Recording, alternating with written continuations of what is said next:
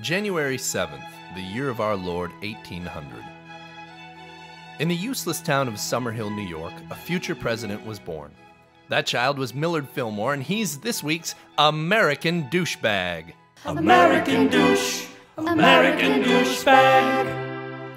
Fillmore is a quintessential American douchebag. In 1826, he married his school teacher, Abigail Powers, a notable piece of 1800s ass. Fillmore's political aspirations began in 1833 when he was appointed to Congress as a member of the Whig Party, a group today known as Whiggers. Up until this point, there are very few photographic records of Fillmore not looking gay. To gain support amongst voters, he decided to change his appearance, taking inspiration from Ebenezer Scrooge and Scrooge McDuck. The American public slowly began to warm up to Fillmore's douchebaggery, and in 1850 he became the 13th president, after Zachary Taylor shit himself out of office. Fillmore's most famous act as a presidential douchebag was the Compromise of 1850, a series of laws which divided the country between slave and free territories. It was one small step toward the Civil War, but one giant leap for douchebags.